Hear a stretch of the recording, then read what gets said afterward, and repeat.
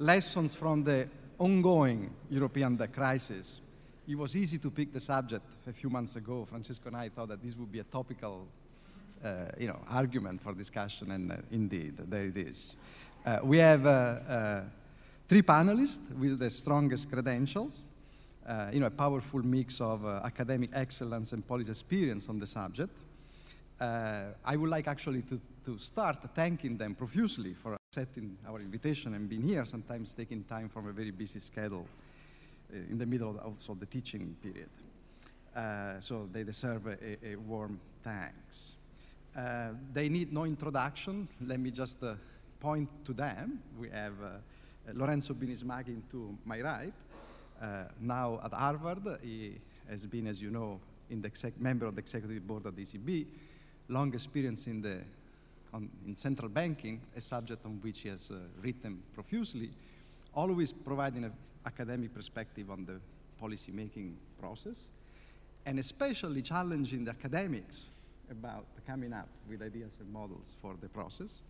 And to my right, Ken Rogoff and Guillermo Calvo, I put them together as the one of the most influential macroeconomists in the last decades that have literally shaped our way of thinking about many problems, both as academics and for the policymakers. The topic discussed today will go from issues from the debt crisis. In particular, we are interested in knowing how the events in Europe in the last years have changed or should change the way we think about sovereign debt crisis, both as applied, both as academics and policy makers. What parts of the intellectual and policy toolkits we need to revise? What are the novel features that we face, maybe because of the specific features of the economies, OECD, Economist, part of the monetary union, or because of fundamental changes in the way international capital markets are working. So this would be our opening salvo. And then we'll go more specific into the model of adjustment for Europe and perhaps other questions about fiscal austerity, fiscal compacts, and other emerging topics. The organization of the panel, we have 1.5 hours. I will be strict interrupting questions when I open the floor, because we want to have many questions. So please, if you have ideas or questions, keep it short, 2 minutes the most, so that we have a wealth of questions and answers. I will be tough on the panelists too, so that I'll try to keep everybody within the time. We'll have first a couple of rounds without opening the floor. And after the couple of rounds, I'll open the floor for further questions from the audience. And we'll go Guillermo Calvo first, who is using some slides, and then Lorenzo and Ken next, and we'll have like 7 minutes of an opening. I will try to keep you in. Okay. Let me know when what? Let me know when there are 2 minutes left. I'll do that. Okay, so our first speaker is Guillermo.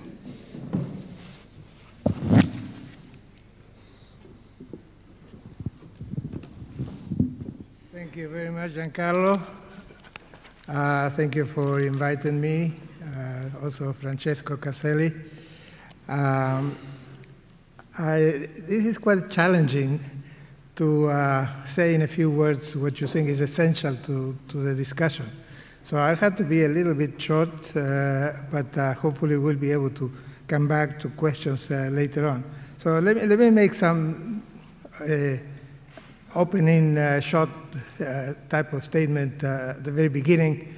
I mean, as you know, the word emerging market has become very popular, and the idea is that there are new markets there. Very few people seem to realize that that's what it meant. And so if there are new markets, you have to be able to model what that means. When I look at Europe, not all countries in Europe, but Europe as an area at this point, you also find out that financial markets have been developing and have been having the same problems, many of the same problems that were common in emerging markets. So that's why, in principle, if I want to think, if I would to advise anybody to start thinking about these issues, I think it's a good starting point to begin with a view that you are dealing with an area with emerging markets. And maybe you will learn something from many experiences in emerging markets, properly speaking. And one of the things that is common to the standard model that we use is that we assume that the markets are there. So if you start that way, there's no way you can really capture the essence of the problems. That's my main, say, academic message to this. Now, one concept that I think is useful, although it's very elusive, very slippery, is the concept of liquidity, something that mainstream macro has obliterated completely. If you are familiar with mainstream, say, new Keynesian models, money is out there as an appendix. It's not central to the shocks that we discussed. The shocks come from the real sector, not from the monetary or the financial sector. So again, if you start with those models, there is something very important missing. When I look at the experiences, and I have to just mention this, happy to go back and discuss it, I see the Brady bonds in 1980s as developing the bond market in emerging markets. I see the Eurozone and the creation of the euro as creating new liquid assets. That's an issue that I don't think we focus at all because we were obsessed with the optimal currency area, as spelled out by Mandel and many others, where the emphasis was on other aspects, nothing to do with the creation of money. Superficially, you realize that by inventing the euro, all of a sudden the peseta banks, the lira banks, and the drachma banks were able to issue reserve currencies to some extent. And on top of that, with the support of the European Central Bank. And liquidity destruction events like that is the Russian 1998 crisis, which is very, very interesting. I recommend that you look at it if you haven't, because it's an accident that happens in the corner of the world and affects everybody. So it's very hard to say it's because of fiscal deficit or this or that. Maybe that has something to do with the vulnerabilities of the countries, but not necessarily with the origin of the problem. And also the subprime crisis, as we all know well these days, it started at the dark corner of the world economy and spread out in ways that are not easy to rationalize if you work in terms of a standard macro model. Now, what's the evidence about liquidity creation that I can bring up? And that requires a lot more research. But we have to get ourselves in the mood, if you wish, of thinking about liquidity creation, something that in our models we just have M there, it's already being created. We say it's very difficult to understand, but it's out there and there's no more discussion. But here, what's central is that liquidity is being created, that certain assets that were not liquid or acceptable as means of payments are being created. So what can I show that has that characteristic that suggests that something like that is going on, is that some of these flows, and we talk a lot about flows and sudden stops and so on, are actually bidirectional. You have outflows and inflows, which is typical of money. If you have money and you divide any area, any city in two parts, you will see that money is going one way and the other constantly. So you have inflows and outflows constantly. So that is a characteristic. The other one is that the flows, both the net flows and the gross flows, keep increases until the crisis happens. So of course you can always rationalize that by saying that the market is deeply irrational. Well, yeah, maybe that's the explanation. Maybe it's animal spirits. Who knows? But if you think of this as a process in which liquidity is being created, then it's quite possible that it's becoming more and more popular. But the liquidity is being created without a lender of last resort. And we know from all theory that if you have a situation like that, then the system is bound to have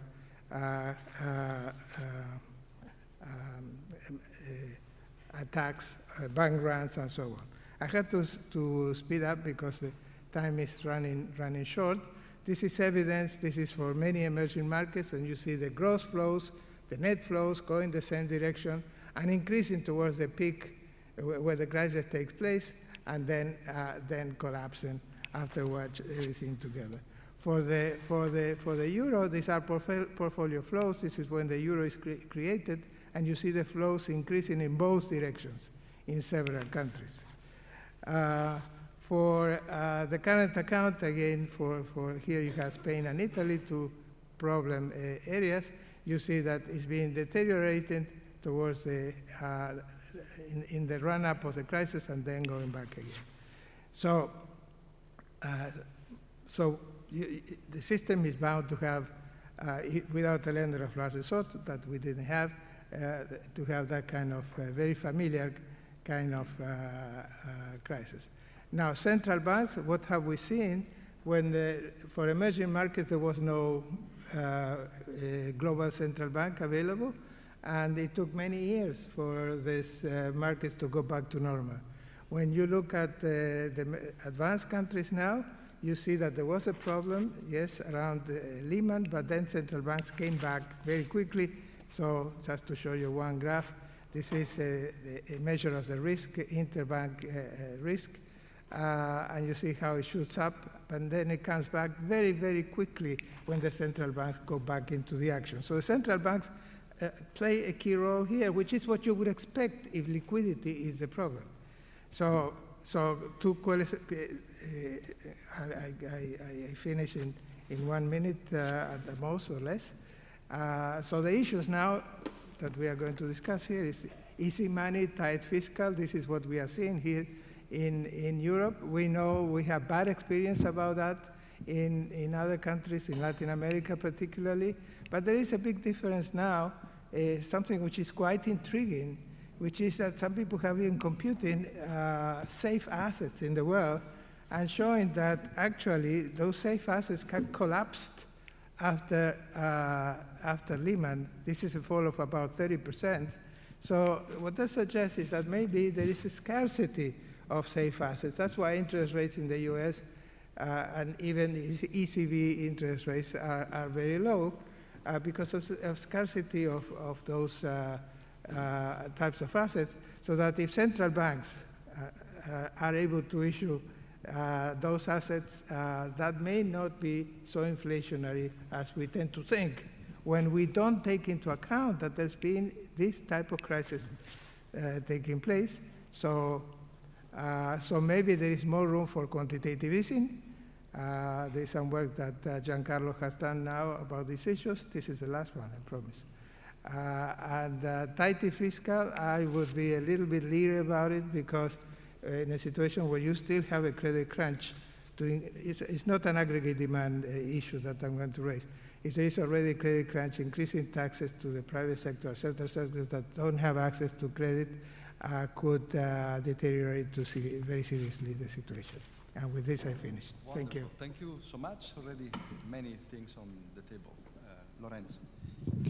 Well, first of all, thank you very much for inviting me. I'm squeezed between two academics or three academics, so and the first round is about being provocative in order for the others to answer. So I'll try to put a lot of questions to my colleagues on the table and try to explain why we addressed, as policymakers and as former policymaker, the crisis maybe with not enough tools, not enough analytical tools to tackle all the problems we were facing as policymakers. And I think the current policymakers also may not have a full understanding of the complexity of what is happening in the euro area, which, by the way, is in the middle of a global financial crisis. I mean, many of the problems which we had to address in the euro area were similar to problems that were faced elsewhere, and which were the result also of not fully understanding certain issues. Let me just give you an example. We had in the euro area parts parts of the euro area affected by bubbles, which were the result of probably prolonged periods of very low interest rates, something which we saw somewhere else, of course, around the world, which was the result probably of not fully understanding the impact of protracted low interest rates and the impact on financial markets incentives, on risk-taking behavior, and so on and so forth. Since then, some literature, of course, has developed, but in the context, that was certainly not fully understood. Probably those who were thinking about the euro area and how it would develop thought that sooner or later some of the problems deriving from lack of competitiveness of some areas, unbalanced growth, and others kind of disequilibria that were arising in the euro area would lead to some problems that would lead to some kind of smooth adjustment or prolonged adjustment. And not many thought that this adjustment would have to take place in an abrupt way in the middle of a global financial crisis. And on top of that, I think something which was probably underestimated is that Europe and the euro area remained a sum of national economies, in particular for the banking system. Many who look and compare the US to the euro area often look at the fiscal side and the amortization and the absorption of shocks that goes through the fiscal system and the fact that you have a federal fiscal authority. And not many look instead of the impact of the markets and in particular the structure of the banking system, which makes it, you know, the case that if a state in the US goes bankrupt, the banks, not necessarily the banks of the state itself, and the banking system in general does not go bankrupt because there's no link between the banking system and the state itself for a series of reasons. And that, I think, was very much underestimated in the euro area, and it was one of the hard lessons to learn. And I would like to focus mainly on the current situation rather than on the past. The current situation, how to address the crisis, and maybe going forward. Incidentally, the first years of EMU led to developments which were rather different from what many experienced. I remember discussing with Paul Krugman, who was fearful. He was fearing that EMU would lead to reduction of growth in the periphery. He was taking Finland as the main example, of concentration of industries in the core of the system. And in fact, if you think about the crisis that we had in Europe, it's a crisis which derived largely from too much growth, too much unbalanced growth in the periphery, in countries like Ireland, Spain, even Greece. Unbalanced growth and excessive growth in the catching up led to an adjustment which came at the midst of a financial crisis. So when it came to managing this crisis, many reactions, and you try to interpret the reaction of policymakers, many reactions were due to the lack of knowledge and the lack of precedent, thinking that this time was different maybe from the past. But it's true that looking at Europe, maybe some things are different. And let me just give you a couple of examples. One was the whole issue about contagion.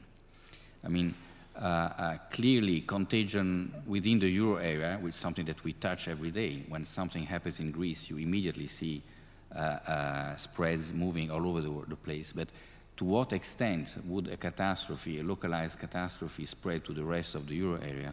That was something very difficult to understand. And the Lehman Brothers case, of course, was an example which led policymakers in Europe to be very fearful to go through an experiment like letting a bank fail or letting a country out of the euro area. So the lack of understanding of, from that point of view, I don't think the academic world really helped us very much, because these markets in which we're living in are just so complicated. And you always have to remember that policymakers have to take a decision in one way or the other. So if they don't take a decision, by definition, they take a decision. So the alternative has always to be weighted. So one of the problems have been the understanding of how financial markets work and how contagion spreads from one case to the other.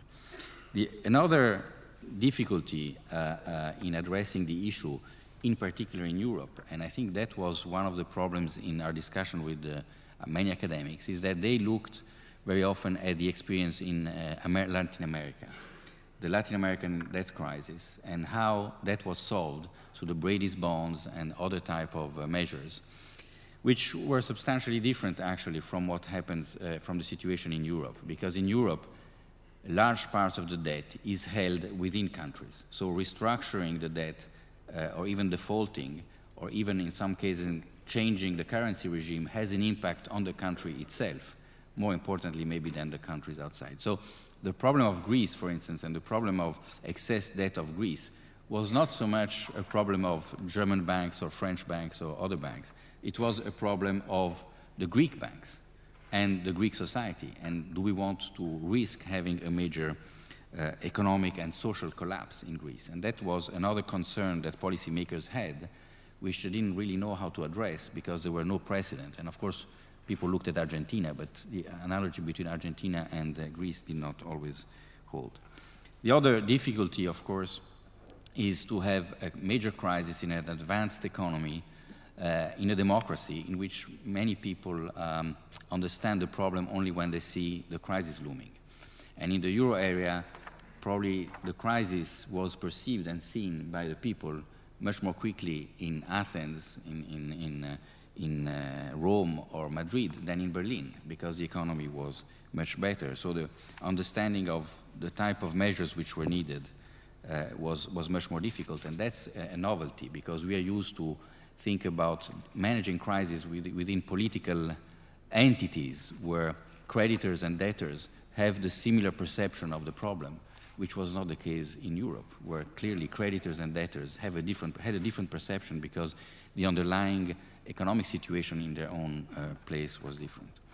So going forward, there are still many issues I think that policymakers need to tackle without maybe having many clear answers. One of them is the balance, for instance, between fiscal austerity and monetary expansion. I think Guillermo mentioned this, but we are discussing issues which seem to imply that multipliers are bigger than one, in the sense that the fiscal tightening leads to increase in the debt to GDP ratio. And that's not what, at least I learned in the textbook, at least in closed economies like the euro area is. And that's one of the problems, I think, on which we need to a better understanding. Clearly, it's easier if you devalue, but even without devaluation, the balance between fiscal and monetary should entail some kind of restriction if you want to adjust, especially if you have lost market access.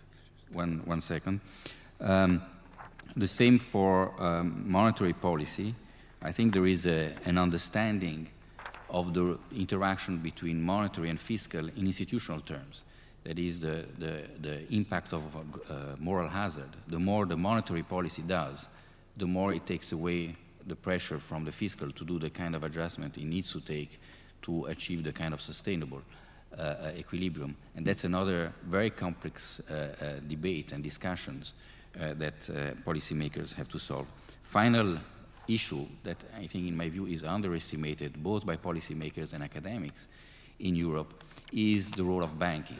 As long as banking will remain national, it will be very difficult for monetary policy to address some of the issues that Guillermo mentioned already, that is to really implement a single monetary policy which produces its impact on the economy because of the credit risk which is there, because of the national supervision, because of the national taxpayers which are ultimately responsible for national supervision. So that's another complexity in Europe that we need to tackle also through better ideas of how to solve some of the problems. Thank you. Can you get this? I think you get it. I don't know. Can you hear me out of? Yeah, this microphone's working. Anyway, pleasure to be here in Cambridge and to speak on this august panel on this interesting topic. I'm not going to start out on the conjunctural issues. I want to focus in on the academic question of is there a theory of the optimum currency area? I have Mundell's paper here. It's called Theory of Optimum Currency Areas. And often I saw in the academic literature and others, does this region meet the criteria of an optimum currency area? And I would say that, in fact, there's certainly no consensus theory. There are a lot of interesting work. This isn't something that's been molded, that's been developed to the point where there's any kind of consensus on what those criteria should be. And just to follow the intellectual history, the Mundell paper, in many ways, and even if you read it carefully, talks about having an optimum currency area, not just about reforming currency areas, but a way to think about exchange rate regimes. It was very fresh, a little bit impish, but very fresh way of looking at things to sort of, well, if you really think stabilization's at the core of it, why are you drawing the line at countries? Maybe it should be regions within countries. Maybe it should be across countries. And it has a very eloquent discussion of stabilization issues on employment and inflation, which actually has a very modern tone to it. It's really quite remarkable in that respect. By the way, the idea of labor mobility, which is the one criteria that he really has in it, actually he cites Mead and Skotowski for saying that. Of course, I was a Rudy Dornbusch student who emphasized to me that everything is in Mead, it's just you can't understand it. And so Mundell says the problem with Mead is he takes it too literally. It's not something that's absolute, and he looks at adjustment mechanisms. But there's nothing there. It came later on a lot of other issues. Peter Kennan, maybe 8 or 10 years later, brought in the idea that there's no risk-sharing adjustment mechanism. If you don't have a common government, you need some mechanism for fiscal transfer. Kennan really didn't take up the point that if the fiscal transfers are big, you need political legitimacy across the union to decide who's going to make those fiscal transfers. Others talked about further issues, just to name a couple. Obstfeld, in his Graham lecture, maybe 20 years after that, talks about the lender of last resort, and he, by the way, mentions that Garber and Folkerts-Landau had said something about that earlier as well, although he's talking about lender of last resort for private institutions, not necessarily for governments. Lorenzo talked about regulation. That's clearly something very, very important, having common regulation. We had an empirical literature trying to play out with, sort out these very basic ideas. For example, Sachs and Sully-Martin had an estimate about how important fiscal transfers were within the United States as a burden, a risk-absorbing mechanism. I must say one of the answers that some of my European colleagues who were somewhat evangelical about the euro because of the spiritual ideas that underlie it say that, well, that's okay. We can do that with capital markets. They can provide the cushioning. Well, okay, that's another criteria. You could have really, really developed capital markets, and you can decide if we do. There's a very fine piece of empirical work was by the European Commission, this book you probably heard of, but maybe not looked at, many of you, called One Market, One Money. It is a very fine piece of work looking at the state of the art in each of these things. But actually, they can't come up with much. They've been set on the task of finding an empirically important reason within what they can find from the optimum currency area literature. And the biggest thing in it is that they say, well, it's expensive to do accounting in different currencies. Of course, nowadays, that you just push a button, and that's really not an issue. Coming back to these ideas, these intermediate ideas of what does labor, if it's labor mobility, what is that? Does that mean everyone's a citizen of Europe? They can go anywhere they want, take any transfers they want? Are we talking about China, where I'm not going to pronounce it right, but you need a haku to, go to the city and work, except your kids can't get educated and you can't get health care? What does it mean, labor mobility? What exactly do we mean by that? So I wouldn't say that we don't have a literature. There's wonderful papers on this, but you know, looking from the very theoretical to the more empirical, but there certainly wasn't a consensus. Now I think maybe everyone knows that, but if you asked where did it stand in the economic community on should we, have a single currency, are we ready for that? I would have said, looking at Europe, there was a big literature, and the overwhelming answer was no, that it's premature, at least on that broad a scale with that many countries. And this is also a forward-looking comment of the challenges ahead. And just a couple more points. I mean, the debt crisis, I think Guillermo made a very good point that there's a way in which it's a lot like an emerging market debt crisis. In fact, I'd say it's a lot like an exchange rate-based stabilization program. Works for many years. Interest rates come down, big private credit boom blows up. I mean, it looks an awful lot like that so far. I mean, a different end game perhaps because the exchange rate can't depreciate. And at the same time, it's true what Lorenzo said, that the financial crisis, which started in the United States, really shook things up. Europe didn't get time to mature. On the other hand, a system has to be robust. Stuff happens. You can't set up a system that only works if nothing happens.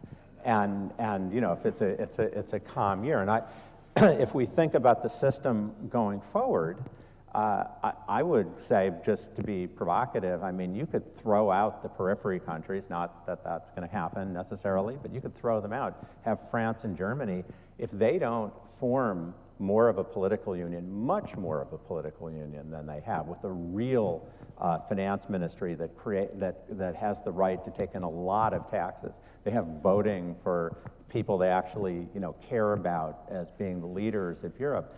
There'll be other problems, really, in the next 20 years, and it will not survive if they don't do that.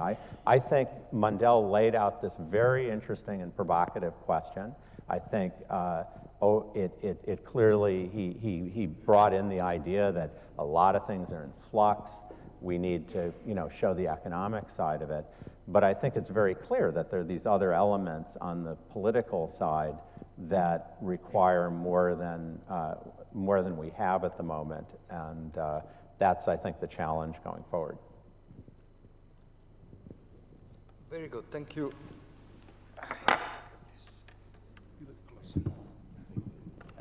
Very good, thank you so much. There is quite a bit of material on the table, so let me start eliciting some reaction immediately before going later to broader audience.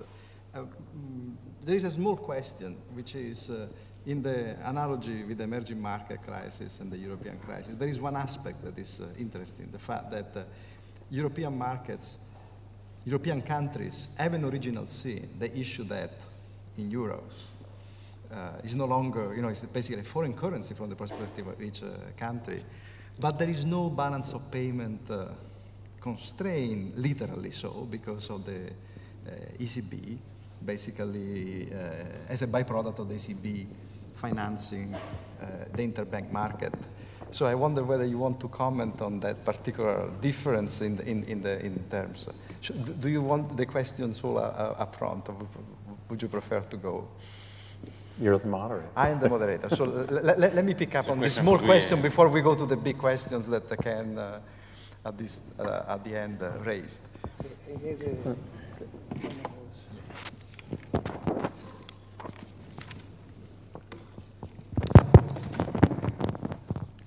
Yeah, and you're exactly right that the emerging markets face a balance of payment problem because they didn't have a lender of last resort that came forward so quickly. Although they had some help from the IMF and institutions of that sort, but it was not the lender of last resort type of help. It just came when the crisis was really very serious. Now, that different in a certain way helped these countries to solve the crisis in a more swiftly way, because there was nothing they could do. The government was part of the problem, so they had to abandon the system. And as a result, the exchange rate went up, inflation went through the roof, and that helped to solve certain domestic problems, like real wages, for example, fell like a rock. So it's not good news for the workers, certainly, but from that point of view, but from the point of view of fiscal accounts, for example, the adjustment was very, very quick. The disadvantage was not having a lender of last resort, but that helped to also take care of social benefits, for example, that inflation just liquidated very quickly. Let me make, so inflation and the inevitability of inflation, I think, tend to solve the problem. Certainly, they have this original sin problem, which is the one you mentioned about debt being denominated in a foreign currency. But after a big devaluation, it becomes much easier to argue that you cannot pay back. So for some countries, it was obvious. I mean, Argentina, 2001, that there was no way you could enforce that, especially because there were many domestic debts denominated in foreign exchange. So the big mess, in a certain sense, helped to focus on a couple of things and get going. And actually, Argentina, since I mentioned it, was able to recover without credit. Actually, with a balance of payment, with positive current account all along, and it went back through a very speedy recovery for other reasons too. And to mention another difference with that I end, is that when you look at emerging markets, part of the recovery of these countries was helped because of the big devaluation. But they were facing a world, the rest of the world was advanced countries that went through a period of relative boom, great moderation, and so on. So they could hitchhike on the rest of the world. And in our sample, for example, exports increased after the crisis by about 25%. When you look at that in Europe or in the US, exports are basically flat. Yeah, much of the, there is a very nice paper that Ken Rowe from Maury Opsfeld wrote some time ago, linking the adjustment problem to the insularity, economic insular economies, I guess you remember, in which basically, if I remember correctly, the issue of smooth adjustment to shocks becomes less and less, smooth adjustment to shocks becomes less and less likely the more economies have, faulty lines between them. That can be for jurisdiction. So I actually would like to throw back this question to both of you, which is, I guess, you have a skeptical view about the survival of the euro, but before that, there is a question of which aspect of insularity is going to play a major role now, and what kind of adjustment one can think it may happen in the next few years. I wanted to come back to some of the questions that Ken posed to explain how easier it is to be an academic than a policymaker, in the sense that because he asked, is the euro area an optimal currency area? And he said the overwhelming literature led to the conclusion that it is not. And probably most people would agree, but that's not the question policymakers ask. The policymakers ask, what is not an optimal, but a sustainable exchange rate or monetary regime for Europe? So they cannot look only for the optimal, they have to do something concrete in reality. And they went through the history, and after the Bretton Woods crisis, they tried to do things, and clearly a fully floating exchange rate regime was not optimal either, and probably was less optimal. So they went to trying to reduce volatility through this exchange rate mechanism, which were not optimal also if you want to liberalize capital movement. So the choice of a policymaker is much more complicated. It's for second or third best. And clearly, crises come and show that it's not optimal, but maybe it's less worse than others. But then I agree with him that in order to make it a bit more optimal or a bit more sustainable or closer to the optimal, you need to do things. And it's clear that the euro was born on the assumption that first, the only possible crisis would come from the fiscal instead of the real economy, and maybe basically assuming that there would be no crisis. So the crisis came, and you had to start fixing things in a quite cumbersome way. And it's true that in order to fix things, you need a political integration, and unless there is a willingness to take some political decisions, in particular to redistribute income and to create a shock absorber, you will fail. So the key test is whether Europe is willing to take the kind of political decisions in order to fix the problems. But that's what happened in the US also. And to some extent, when you say, why don't you throw some countries out, it will make life easier. I don't know how things were addressed in the 19th century in the US, whether they were thinking about throwing away Carolina or other states. But it strikes me that, for instance, the Fed was created only in 1914. So you had a monetary union without a central bank. Now today, people would say this is crazy. But the learning by doing process is part of the building up of institutions. And I think we have to realize in Europe that that's part of what we're trying to do, to learn by mistakes. And of course, we could be quicker. I would agree with that. But without making the mistakes, people don't understand why you need to do certain things. I mean, some people in the US are putting into question the same existence of the Fed more than nearly 100 years after, which shows how complex it is to build political consensus around institutions. But I think that's the kind of exercise we are doing many, many years after. And you need crisis. I think they created the Fed after a few banking crises in the US, and they realize, of course, that you need a lender of last resort. And that's the same thing we are trying to do here. And what I consider, just to conclude, important is that ultimately the political will to do these things comes ultimately from the people and the people on the ground. And the fact that the Greeks ultimately have voted time after time, very late, of course, with a very complicated process, but they voted to stay in the euro, is a testimony of this willingness to progress. So I would be a bit more optimistic about the fact that we are trying to do something similar to what the US did 200 years ago, in a different way, of course, because crises are different and are much more complicated to solve. I guess Ken, you would like to... Yeah, provocative enough, Ken? Well, I mean, one obvious thing is I think that Europe's not nearly there on its political integration, and you're inviting the retort that a much bigger crisis must be coming so that you can have the political union that ultimately would make it stable with either the whole or some subset of states. I want to make one other backward-looking comment, which is one of the reasons the euro was formed was a dissatisfaction with exchange rate volatility, which policymakers never like.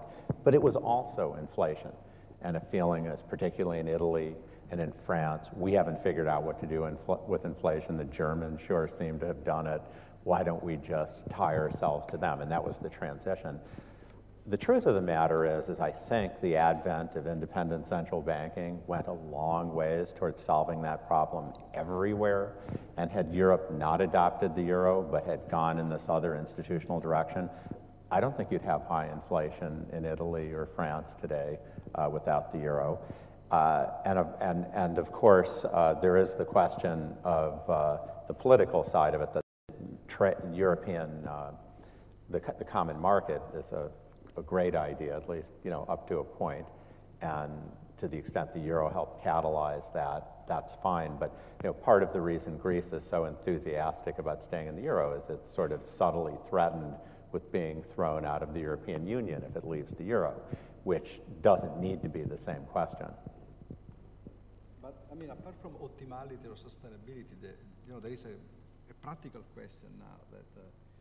The euro was conceived as, a way towards some stronger integration. That was at one point questioned. There was a debate in the ECB. Otmar Rissi would say, "Why do we need the? What is the minimum constitutional?" But if I can say, you have to go to the people, because ultimately it's the citizens who decide. And when you tell the people, we need to create monetary union because we have problems in the exchange rate volatility and so forth. In the end, they said, yes, we understand this, okay. If at the same time you would have said that we need also fiscal union, most of the people would have said, why do we need that? What kind of problems are we solving? Then Ken would say, yeah, but if you don't do that, once you have a crisis, you will get into trouble. But most people would say, well, let's see, maybe not. Now we have a crisis, and you go to Germany, and you see several people in Germany who say, well, maybe we have to think about Eurobonds, we have to think about transfers. You know, we have a problem to solve, and, you know, let's solve it. I think that's the way our democracies work. They have to see the problems in order to solve them. Most people didn't think about TARP before the crisis. They voted TARP, by the way. I think they eliminated now the possibility to make it so easy for the future, because also in the US, people don't trust politicians. But I think that's the way our democracies solve problems. They need to see the problem. They need to see the alternative, which is probably disastrous. And then they are convinced to take the unpalatable decisions, which are taken in a very cumbersome way. But that's the way I see the progress towards this kind of political union, which is difficult, but it's happening. Yeah, no, I see a parallel between Europe, this type of discussion, and emerging markets. In emerging markets, there was the issue of sequencing, what to open first, the trade account or the capital account. More in general, should you have a free financial system if you still have problems in the commercial arena, say, in the real part of the economy? And the experience there was very much against opening the financial account first and then try to, with that was a hope for a while. Looking back to the 1980s, there was a hope that by opening up the capital account completely, then that would sort of discipline the real side of the economy and politicians, and then they will open up the rest of the economy. Well, that was much more trickier than they thought. Now, the lesson that was learned from that is that if you're going to liberalize the financial system, which is what Argentina did beginning in 2001, then you have to be very careful with the financial system and subject your banks to very strict regulations. And that they did, actually. This is not the place to discuss the case of Argentina that went out of the system very badly, but not because of lack of regulation of the banking system. There was other problems on top of that. And when you look at the recent Lehman episode, for example, and you examine these countries, many of which are somewhat pegged to the dollar, what they have done after the crisis, that they subjected the banks to much stricter conditions. So you find very few banks in the region that had toxic assets. And consequently, they could recover. They're actually booming these days for other reasons too. But maybe if there is a lesson that I would draw from that is that to the extent that you don't have the real side, including the fiscal, political arrangement, etc., maybe you cannot afford to have a very free financial system. Maybe reserve requirements should be higher. Maybe banks should be subject to much stricter rules. That has all kinds of problems because you have the US on the other side and you may lose competitiveness in the financial sector, but maybe that's the price to pay. If I may take just a minute. If you look at 92, 93, the largest, the last but one crisis in Europe, there are remarkable similarities to today. We have a growing imbalance over time, a common shock. At the time was the German unification, a mess for many months, maybe perhaps 2 years. And then it was, the exit was basically coincided with a new macro framework or institutional framework. This country went for inflation targeting together with Sweden. The others went for the euro with the Growth and Stability Pact, basically reinforced there. What do you think it would be the way forward? I mean, you have been talking about sabbatical from the euro, or what would be the new macro framework? Do you think it is also like an implicit question about the fiscal compact, I guess, on this? what is the hope for Europe to go ahead in the process of maintaining the single market, maintaining an area of economic prosperity? In my view, what's missing in the current discussion is a recognition that the imbalances were mainly due to private sector, and in particular the fact that the banking systems have remained national. And in my view, if we want to move forward with a better functioning monetary union and economic union, we need a European banking system. As long as we'll have a national banking system, national shocks will become capital account shocks, not only current account shocks, and it will make it much more difficult to finance them. And in order to have a European banking system, you need a European supervisory system, and you need a European bank resolution system, or at least within the euro area. And that's an issue on which I would like to see also more work in the academic sector, the link between monetary and banking, and how complementary they are. So that's, I think, the progress we need to make, because the fiscal compact is only one dimension of it, and it's basically a strengthening of the previous stability and growth pact. But we are missing what makes the capital account work better. I think Ken said that the evangelicals were answering to the shock absorber question. We will have the capital markets absorb the shock affecting one part of the euro area. The point is that we all assume that capital markets always work. And we realize in this crisis that capital markets sometimes don't work. And so we need to fix that in the euro area. We went the other way around. Would you like to? Well, first I'd second what Guillermo said. I think it may well be that, in the foreseeable future, Europe's going to have to rein in its capital markets in order to preserve the euro. I don't know that that's a good trade, by the way. It depends on how far you have to go. That's a question. It certainly wasn't raised in the optimal currency union literature much till now. So I think that's an important question. But if you go to talking about having a euro bond, if you talk about going to have a euro banking system, it's very hard to do this in a sustainable way without political legitimacy following.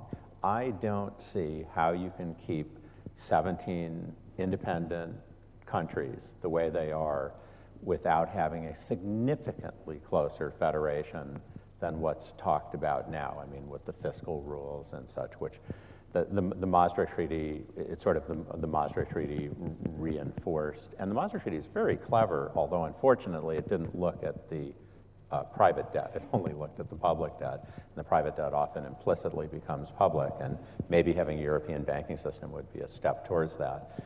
But, I just don't see robustness in this system without going one way or the other. If I could take another minute, one of my favorite analogies for this whole thing, and forgive me that this is too extreme, but you have a couple, they can't decide whether they're going to want to get married or not.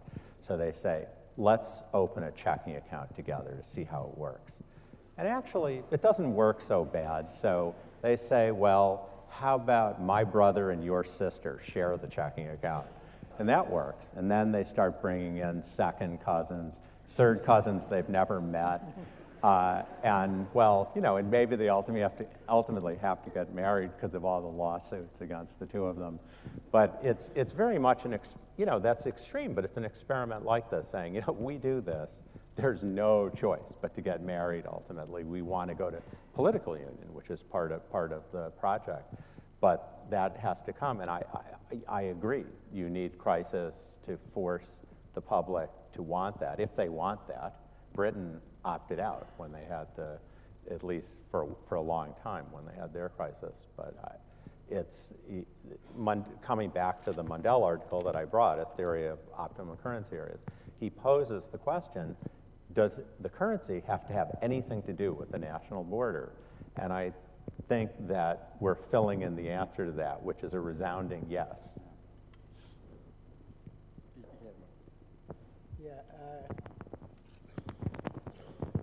Just to try to even the playing field, if you start from the other end, floating exchange rate, that's also very risky. I mean, we are looking at the experiences, recent experiences of the Swiss franc and the Norwegian krone. And that led me to take a look at what happens in reserve currencies. If you, at present, international reserves around the world represent around 30% of M2 supply in Europe and in the United States.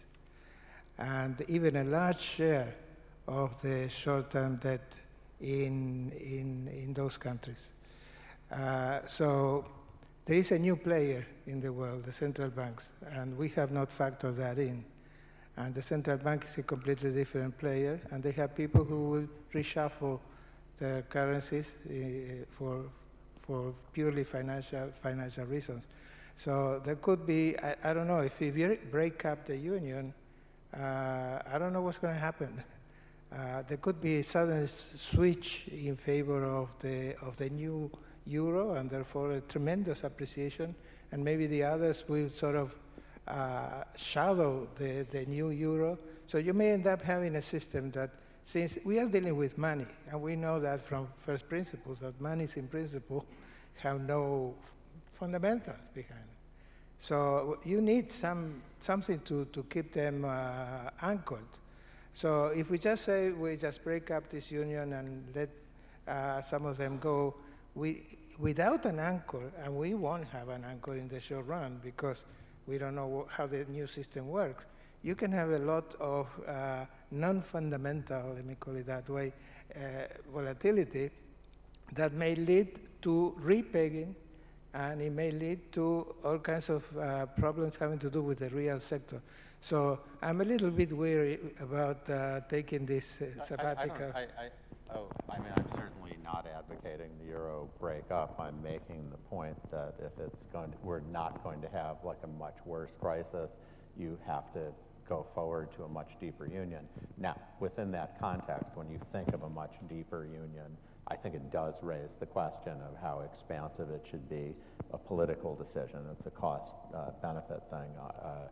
But that question's been carefully kept from the public because they don't want to, particularly in the Northern European countries, don't really want to think about the fact that they may need to allow much more fiscal transfers, more labor mobility, more governance sharing, that they don't want that. And yet, it may not have a choice. I don't know. Very good. So we had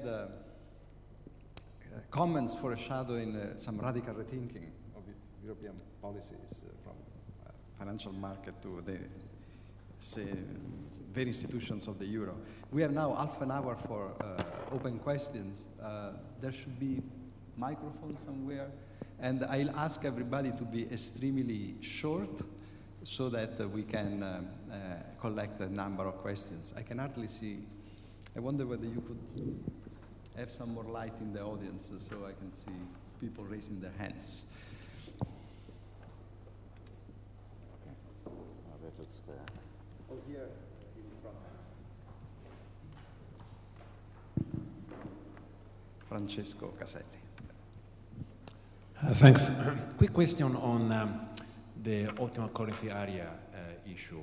I think the statement that the euro area is not an optimal currency area is very hard to deny and to debate. So I think we pretty much all agree on that.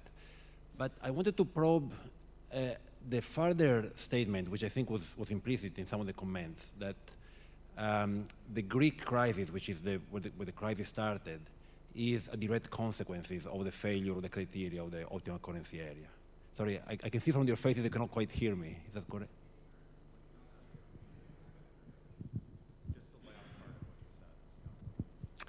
The implicit statement that the debt crisis in Greece stems from failing to meet the criteria of the optimal currency area. If you look at just the sequence of events, you have a government that for about 10 years can borrow at the same rates as the German government. And I think we can all agree that had interest rates been higher, we would probably have seen a more sustainable fiscal behavior in Greece. So then the question becomes, why were interest rates so low in Greece over this period? And I think the inevitable answer is that markets were assuming that there would be a bailout in case of a crisis. So nothing to do with, too much to do with the standard criterion of optimal currency areas. It's more about market forming an expectation, and this expectation then not being realized ex post. So the obvious question is, what would have happened? Where would we be now if it had been possible to credibly signal to markets that the bailouts were not to be expected in case of crisis?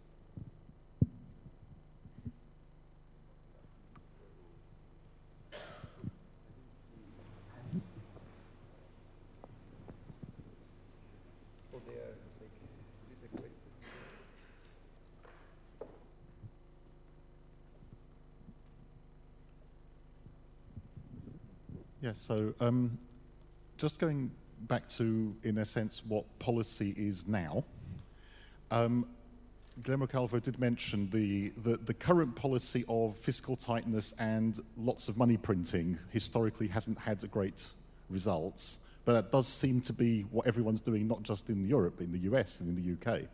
So just wondering maybe if you'd care to comment a bit more on that. But also, experience in emerging markets from the Brady's, Russia, one could argue Iceland, not so much emerging market, although might be again at the moment, is that default does work. And shouldn't that be maybe encouraged with Portugal and Italy and Spain and so forth as a way to resolve the crisis at the moment?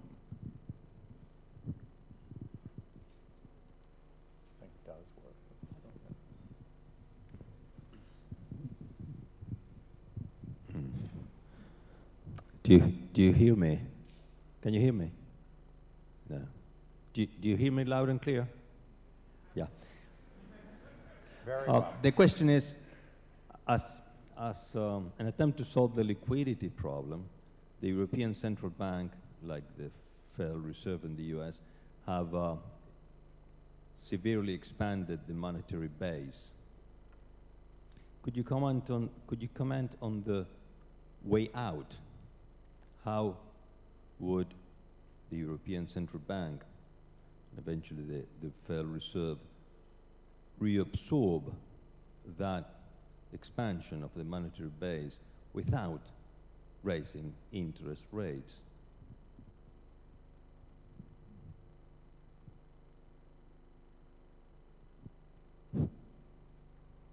Start from the point that low inflation and zero growth is far from being an optimal situation. Given this, I wonder to what extent Europe must still understand that public debt is not so different from private debt in a fully integrated market, so that the idea of bailing out national governments that are indebted should be discarded, and in order to remove the constraint that today forces government to apply hyper austerity, which leads, in my opinion, to self-defeating zero growth. Accepting the idea that one public body can issue bonds that are not safe by definition, but they have some degree of risk, much like any other private issuer, could be an element that helps governments and even central bank to accept the idea that the market is integrated, but this does not mean that there is a unique interest rate applied to everybody, because the riskier issuer has to pay higher interest rates. Why don't we stop here with these 4 or 5 provocative questions? Anybody wish to go first? Why don't I take up a couple and then I could come back. So Francesco asked, what does Greece problem have to do with the euro? And to a first approximation, it's just your basic exchange rate-based stabilization problem. They could have had their own central bank, pegged at the euro, interest rates come down, they borrow like crazy. It looks like 25 other countries and it blows up. Very common pattern, as Guillermo highlighted in this discussion. Of course, it's in the end game that you have the problem. There are differences. So there's, of course, no exchange rate to depreciate to create competitiveness, which is the normal way out of this. And I think that is a huge question lurking over Europe. And it doesn't just have to do with debt. It has to do with global forces, with Asia and other things that have created a very uncompetitive periphery where wages need to adjust or labor needs to be mobile or something. And I think the size of the wage adjustments needed are profound in some of the periphery countries. It has to do with the fact that there's a bigger bludgeon that Greece can be hit with because it can be kicked out of the European Union, which is a huge penalty. And when we study sovereign default, which I think we understand a little better than optimum currency unions, that isn't usually there in the same way. You can't really credibly threaten to cut a country off from trade in a big way.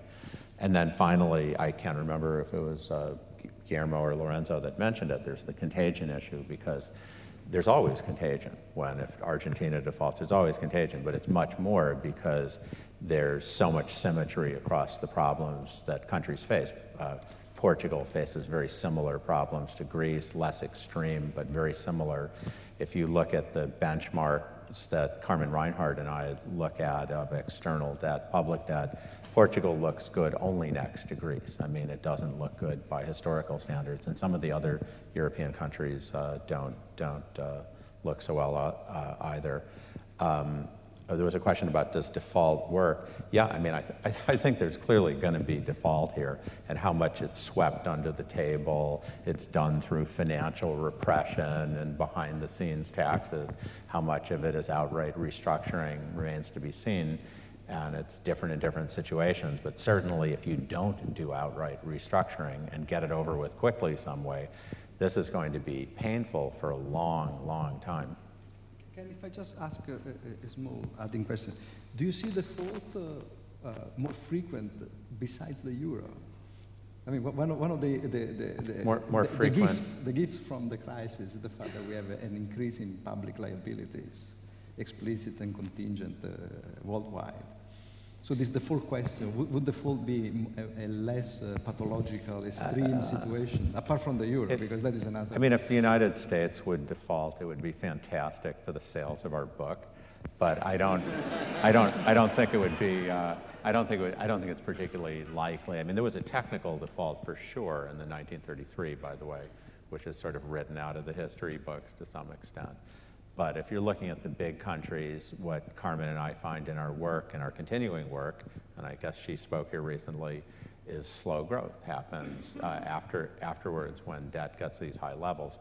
But there's a lot of countries besides the big countries and where debt is high. I certainly don't think we're done with seeing sovereign defaults here. But would you see like a sovereign, financial repression then as... That's a long tangent, but I think in the big countries, the most likely thing is a long period of slow growth with a mix of different half-baked approaches to it.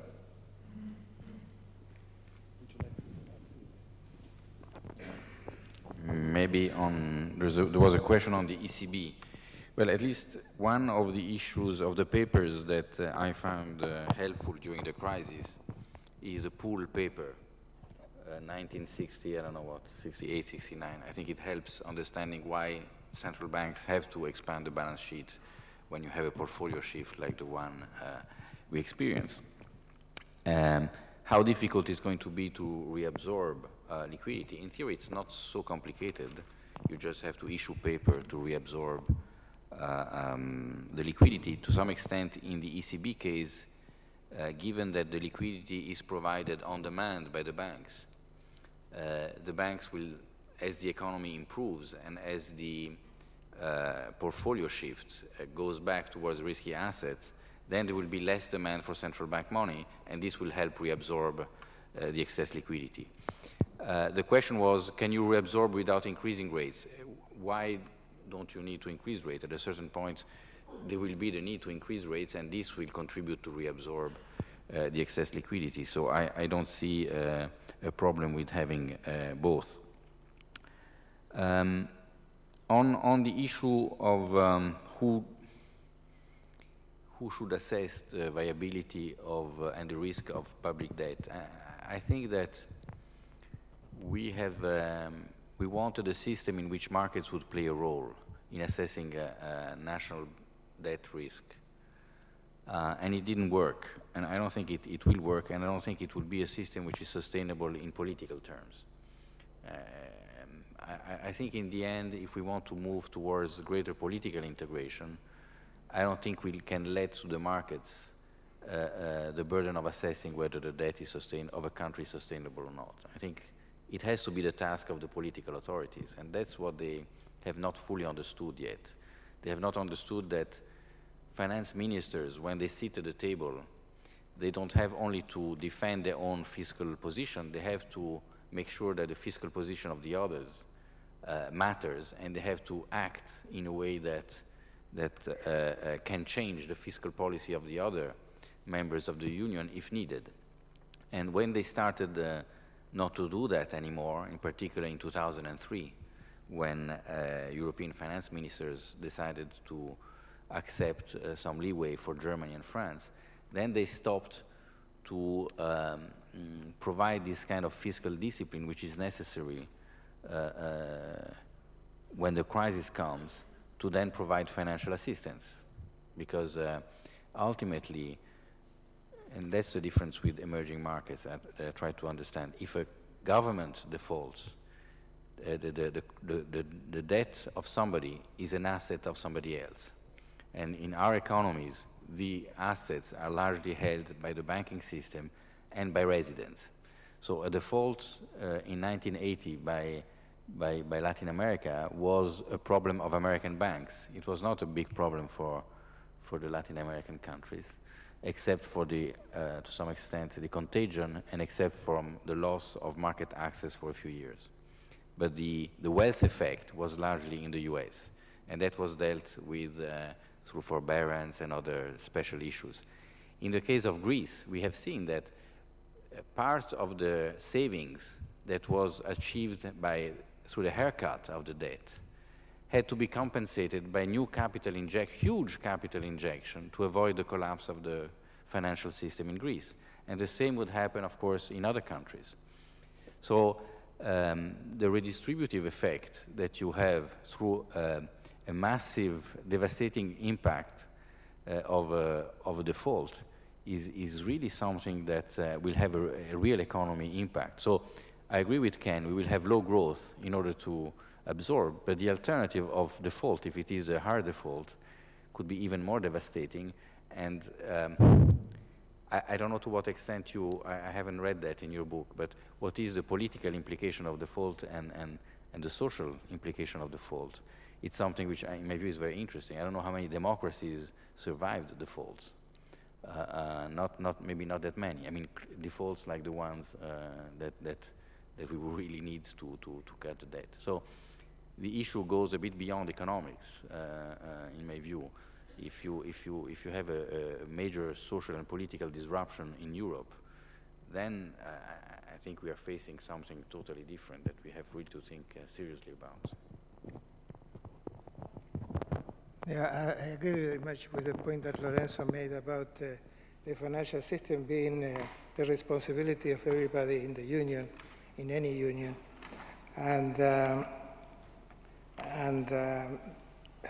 what I would like to point out is that maybe something that we should convey to the politicians is that part of the over-indebtedness problems that we are facing now are partly due to the fact that they liberalized the financial system.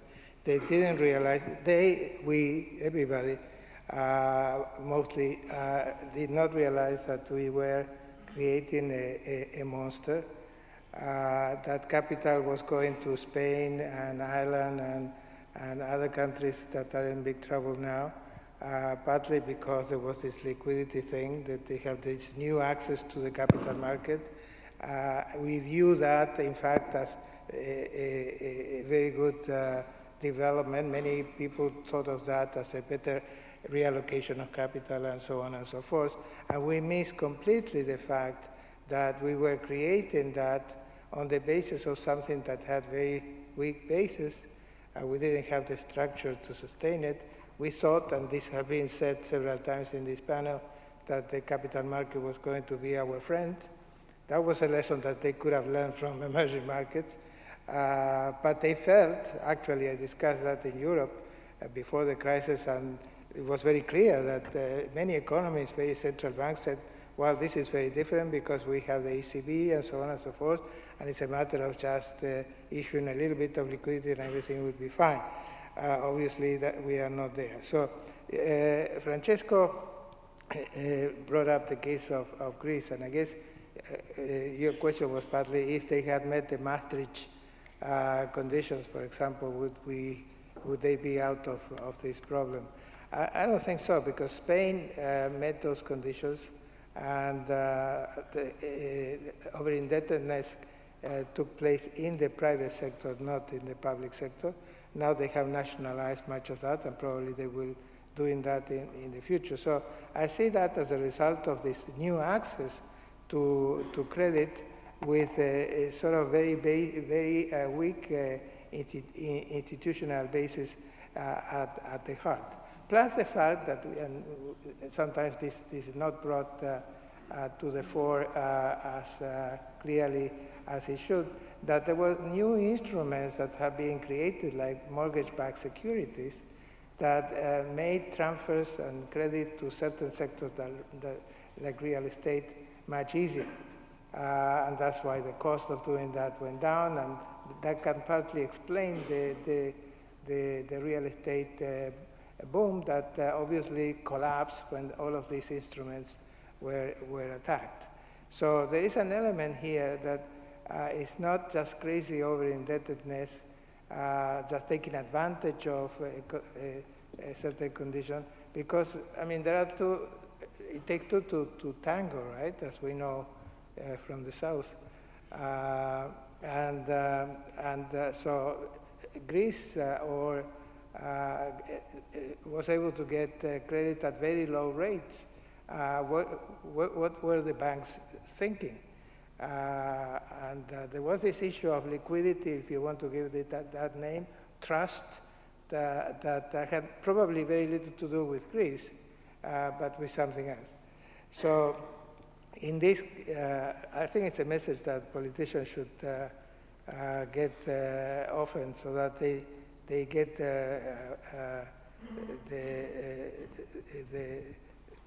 into action without thinking that in bailing out the country or or economy, you are really giving away something that they don't deserve. Now, there were some questions connected with that. One is about money supply absorption. It depends on how you think about it. I mean, that could be a problem. But if you take a look at the chart that I showed very briefly here, where safe assets seem to have contracted by about 30%. Indeed, it's a study by Barclays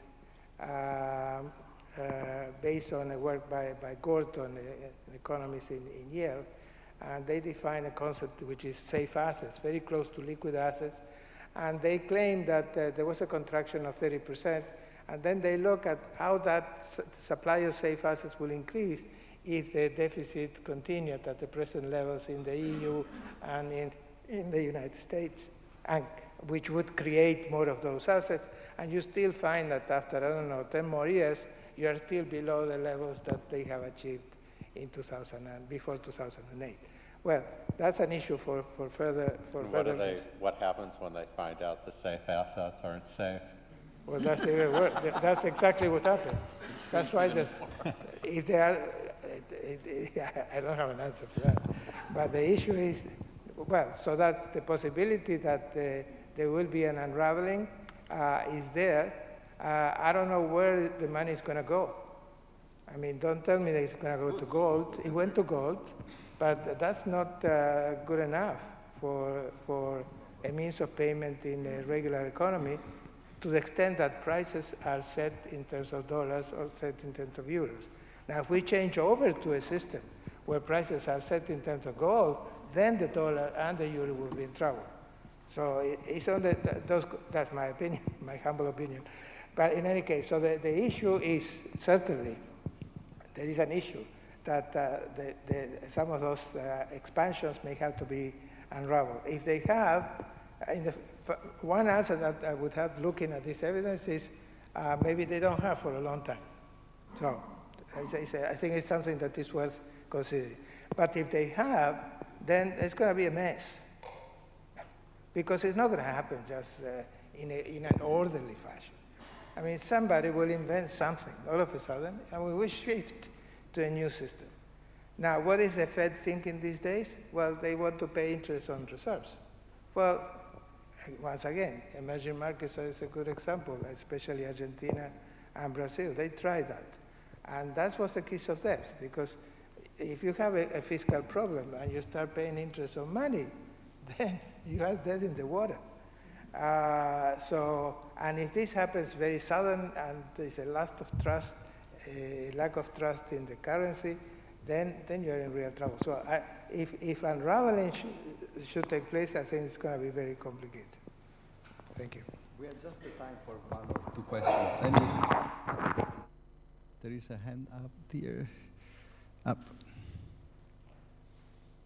In the meanwhile, let me just ask a very quick. No, you're right. So, imagining a world in which indeed we create the European safe asset, like Guillermo talks, and we integrate the banks the way Lorenzo talks, and we do the political union and allow for the fiscal transfers like Ken asks for, we'd still left with an underlying problem in Europe of very large productivity differences. Since 2000, unit labor costs in Germany grew 30% less than in Portugal or Spain. But that's actually not a problem of the euro. It's not a problem of integration of capital markets. If you look between 1990 and 2000, you see exactly the same pattern of just very divergent productivity growth and unit labor costs in Europe. Do we have an answer on how to even have a currency union? Going back to the optimal currency union, but now from the real perspective, when we have 20, 30-year-old and long and perhaps even more productivity differences across different regions that require real exchange rate adjustments and that lead to crisis under floating rates, as we had in the 80s and 90s, and to crisis under a fixed rate or under a single currency with debt and so on, as we had in 2000s. But how do we handle an optimal currency area when we have 30 years long of just very large productivity differences systematically across regions? We have two Italians here who've lived with the system like that for more than 100 years, so maybe they can answer. No, but it seems to me that, I mean, that's an academic issue, that you can have two parts of a monetary union with divergent productivity growth rates, which can be sustainable to the extent that wages grow in a different pace, which is much more difficult to accept within a country if you have the same union. So that's not sustainable in a country like Italy, maybe, where you have systematic fiscal transfers. It may be more acceptable, say, between Italy and Germany, but only to the extent that wages in Italy don't follow wages in Germany, but they follow the productivity. So I don't know if this is consistent from an academic point of view or from an analytical point of view, but it seems to me that this would be a problem only if we start having European unions negotiating wages. But if the labor markets remain segmented, you just need the discipline of, which is not easy because unions in the South may be going to look at what happens in the North, but to the extent that you have a lower rate of growth of wages, that's sustainable, it seems. Let me just add, I don't know, I just make an observation. When we look at inflation differentials after the euro, creation of the euro, Greece is 21% relative to Germany. Portugal and Spain is 15%, and Italy is 8%. I could not find any equally large inflation differential for any state in the US, except Arizona for some reason, I don't know why. So implicit in this is, first of all, I think it's not clear to me that productivity differentials in the United States may not drift apart, but they never translate into such imbalances in prices that we observe from a typical, as you were saying, the typical problem of the exchange rate-based stabilization. That I don't know what you were thinking in the ECB when, granted that the credit risk was underestimated everywhere in the world, but when we live for many, many years with such a low interest differential, with such different dynamics in prices, I don't know whether there were, you must have had some bell ringing, no, alarm. To be frank, I think that was a discussion with finance ministers. We were bringing this chart with unit labor cost divergences, but there were just simply there were no reactions. And they would say, it's not a problem yet. I mean, politicians are used to solve problems. Unless it becomes a problem, they don't see it. So only when they saw it, they realized that this was a real problem. On top of that, when you looked at Spain, it's true that Spain was losing competitiveness and so on and so forth, but it was the fastest growing economy with budget balance, so everything was fine. How could you go to Spain and say you're doing something wrong? That's not the way politicians think. They were doing everything right. Now they realize that that was not the case, and maybe this is a lesson, I think, for future generations, that you have also to work in good times, not only in bad times, to maintain the discipline. We have 30 seconds left. You want to use them? I was just going to mention that for the euro area, it would be very difficult for a regular country that pegs to a currency without a Maastricht-type arrangement. There are things that you can do from the fiscal side, real devaluations that do not require devaluing the currency and can help out in the transition. Now, but I would say that let's be careful not to extrapolate what we have seen in the area as something that is likely to happen in the future, because I think what we have seen is this massive transfer of funds to certain regions in the area because of the development of new financial instruments. If we are careful with that, maybe we can avoid some of the problem before they start. It's now 1 o'clock. We should join a big round of applause to thank our